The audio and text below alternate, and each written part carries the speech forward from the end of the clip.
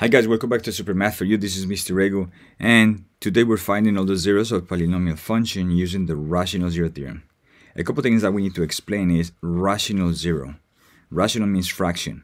So we're going to use something that's a fraction, and it's a zero of the function, which means those are the x-intercepts. If they're real zeros, if they're imaginary, then they're not going to touch the x-axis. And that'll be a video for the future. Okay, let's start with the first problem.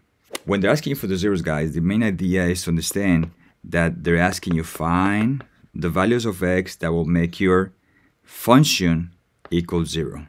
That's the whole goal. Okay? Normally, when you have polynomial like this, what you want to do is you make this equal to 0 and try to factor. Alright? Because I have 4 terms, then you have to use grouping as factoring. For that, please check the video on the description. Now, all the problems that we're going to do, you're not able to do by grouping, because that's not our goal for this video. Okay, our goal for this video is using the Rational Zero Theorem, which is P over Q. Because remember, rational is a fraction. P are all the factors of my constant. Q are all the factors of my leading coefficient. If there's no number there, you have a 1. So factors of negative 12 are 12 times 1, 6 times 2, 4 times 3. Nothing else. Now, because my product is negative, then one of them has to be negative. So let's pretend that this is going to be negative, negative, and negative. Right? That will give me a negative 12. Now, another way of doing that is by flipping negative 12 times positive 1. Or negative 6 times positive 2. Or negative 4 times positive 3. If you notice, all of these products are going to give me negative 12. Regardless if I have a positive 12 or a negative 12, or negative 1 or positive 1, right?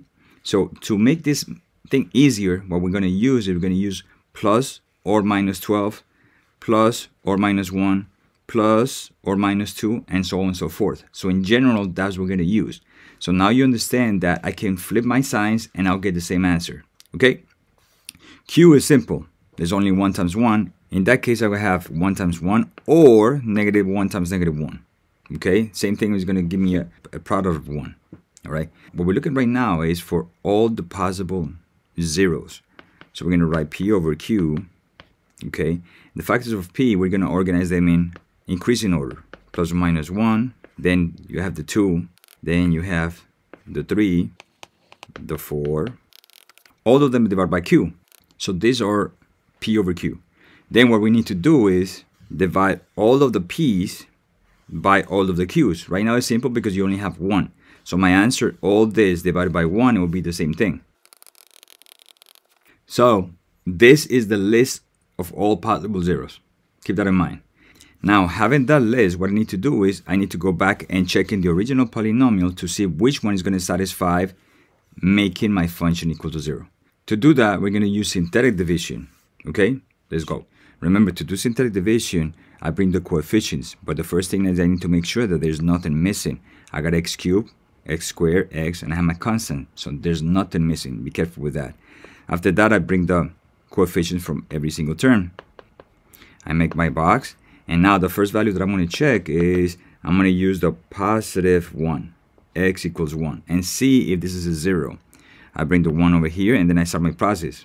All the way down, 1 times 1 is 1, add is 3, 1 times 3 is 3, negative 11 plus 3 is negative 8, 1 times negative 8, and that gives me negative 20. This doesn't work out. The next value that I need to try is negative 1, and you go in order one at a time. I tried the positive, didn't work out. I tried the negative 1. If that doesn't work out, I keep going. For the most part, you'll get an answer in the first 2 or 3. Okay, let's try negative 1. The first value comes out, negative 1 times 1. Add, negative 12, multiply, positive 12, you add, you get a 0. When this is the remainder and you get a 0, that means the value that you check, the negative 1, is a 0 of my function. And that's what I'm looking for. So I have my first answer. Okay? Keep it in mind, once I go through synthetic division, my exponent is going to go down 1. So if I start with x cubed, now there's going to be x squared, and you go in order, plus 1x minus 12. And now I have a trinomial, which is to the second power. At this point, you can use this trinomial and you can factor it. Also, you can use the quadratic formula. Right now, this is an easy trinomial, so let's factor it. Make my trinomial equal to 0, factor, product, and sum. My numbers are 4 times 3 to get a negative 12. Factoring, please check the link in the description. So my factors are going to be x plus 4, x minus 3, don't forget equal to 0, and now I got to find the values of x. Here I do minus 4, and my value of x is negative 4. And the second one is going to be equal to 3. So now I have x equals negative 1, x equals 4, x equals negative 4, and x equals 3. Those are my zeros of the polynomial. Now if you notice I have 1, 2, and 3. Why I have 3? Because my highest exponent, the degree of the polynomial function, is 3. I'm going to get the same number of zeros as my highest exponent. Okay? Let's try another one. Now let's work on number 2. The question is list all possible zeros and find all the rational zeros. That's always the question. Sometimes they just ask you for the first part, list all possible zeros. A full problem will ask you list and find them. In our case, we're doing both. So now we know that it's going to be P over Q. If there's no number, you have a 1 there. My factors of 2 are 2 times 1. And the factors of Q are 1 times 1. So now we know that there's going to be plus or minus 1 and plus or minus 2. And here is going to be plus or minus 1. Let's do P over Q.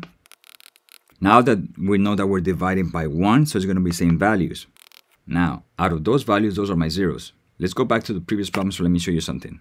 Now, in this problem, guys, look, negative 1 was here. Negative 4, look at negative 4 here. Positive 3 is here. So these zeros that we find at the end, my answers, are going to be some of this. I'm not going to get an answer like x equals 5. Why? Because 5 is not here. I'm not going to get an x equals 10 because 10 is not here, right? These are the only options. If by any chance you find a different number, that means you're doing it wrong. Okay, keep that in mind. These are the list of the possible zeros. Let's go back. Now that we understand that, these are the only options. Now we do synthetic division. Let's bring the coefficients. Remember, cube, square, x, constant. Nothing is missing. So coefficients are 1, 4, 5, and 2. Divided by, we always start with the easiest one, which is 1. 1 times 1 is 1. 5, 1 times 5 is 5. 10, 1 times 10 is 10. 12. I didn't get a 0, so this is not a 0. Let's try negative 1. We bring the 1 down. 1 times negative 1 is negative 1. 3, negative 3, positive 2, negative 2, and 0. Oh, we got a 0. That means this is an answer. And now these are the coefficients for x squared. This is an x. And this is a 2 because this is my remainder. There's no remainder because I'm finding the 0. This always have to be a 0 in order for me to be an answer. Now, guys, I can factor this trinomial. Okay, I have x here and I have x here. This is going to be 2 times 1. So it's 2 times 1. And let's finish this. I bring my factors on the top equal to 0. Make each one equal to 0. Negative 2. My first answer is negative 2. And the second one is x plus 1 equals 0. Minus 1. And now I have x equals negative 1, x equals negative 1. Oh, let me explain that. X equals negative 2. Those were part of the possible zeros. Now, guys, as we can see, I have 2 of the same. That means that my zeros are x equals negative 1, and that's called multiplicity. Multiplicity 2, meaning I have 2 of the same value. Alright, so x equals negative 1 multiplicity 2, and the last answer is x equals negative 2. In that case, I only have 1 of them, so my multiplicity will give me be 1. And 2 zeros and 1 0 is going to give me 3, which is the highest exponent on my problem. Now, let's do a little more complicated one. Same idea, list all the zeros and find the real zeros. We're not doing imaginary zeros, that will be for a different video. P over Q, here is going to be plus or minus 1. And 4 is only 1 times 4 or 2 times 2. Which means I'm going to have a plus or minus 1, 2, and 4. For the P, this is it. So I do P over Q.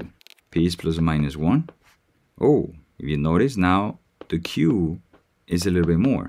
Plus or minus 1, plus or minus 2, and plus or minus 4. So when I divide P over Q, I got to divide the top by each one on the bottom. 1 divided by 1 gives me 1. 1 divided by 2 is going to give me 1/2. And then 1 divided by 4 is going to give me 1/4. Okay, so those are the list of the possible zeros. Let's do synthetic division and try them out.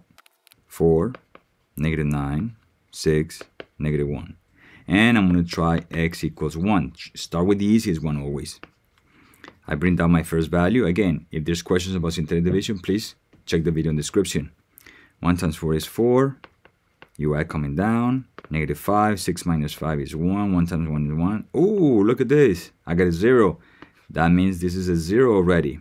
Okay? Same as before. Now I have 4x. If this is cube, this is square. Keep in order. X, my constant. Okay? Make it equal to 0. Now I got two choices here. We can factor this or we can use the quadratic formula. In my case, guys, I'm going to use the quadratic formula because you're going to be using this a lot. Okay, I'll go a little bit faster. Again, questions, check the video in the description for quadratic formula.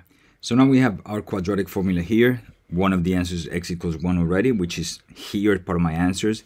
I have my trinomial, and now I have this, 8x squared plus bx plus c. From here, you know what's a, what's b, and what's c. We just need to plug it back in here. All right, so let's follow the process. Now I have my quadratic formula. The a is 4, the b is -5, the c is +1. Plug it in. X equals -b, which is -5, plus or minus b squared, minus 4 times a, which is 4, times c, which is 1. Everything divided by 2 times a, which is 4. Let's start solving. 2 negatives gives you a positive. Inside, 25 minus 16 divided by 8. Let's keep going. 5 plus or minus square root of that. 25 minus 16, it gives you 9 divided by 8. Square root of 9 gives you 3 by 8. At this point, you do the two answers. One of them with the plus and the other one with the minus. The first answer is going to be 5 plus 3 is going to give me 8/8, which is 1. All right, and now I have two ones again. Multiplicity 2. My second one is going to be 5 minus 3 divided by 8. 5 minus 3 is going to give me 2 divided by 8. Simplify is going to give me 1/4. So my three zeros are x equals 1, x equals 1. So my final answer is x equals 1 multiplicity of 2. And then I have x equals -1/4 multiplicity of 1. Remember, 1 0 and 2 zeros give me 3 zeros. Keep that in mind. Okay, guys, stay tuned for the next one, which is imaginary numbers. Please like the video, subscribe to the channel, and I'll see you in the next one. Take care. Bye-bye.